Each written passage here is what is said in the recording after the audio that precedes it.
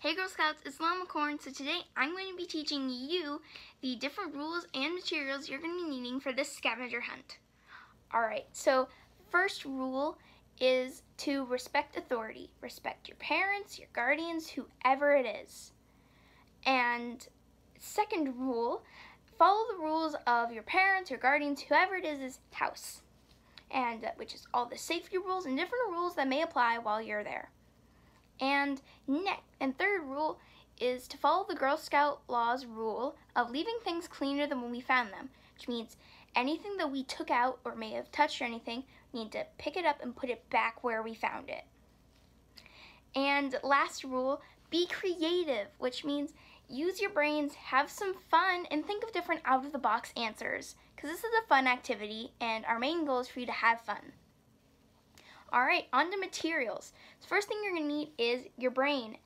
And you're all very smart, so use those smarts to help solve these fun riddles.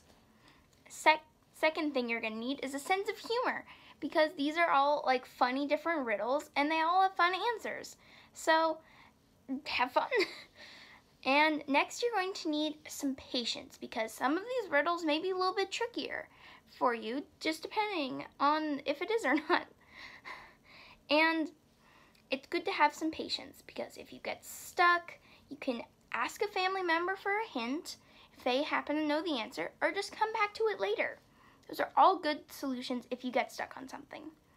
And next, one of my favorites, you're going to need a magical animal sidekick, because everything's more fun with a magical scavenger hunt. Alright, thank you for watching, and click on the link below for the riddles and for the answers to the riddles. And have fun! Bye!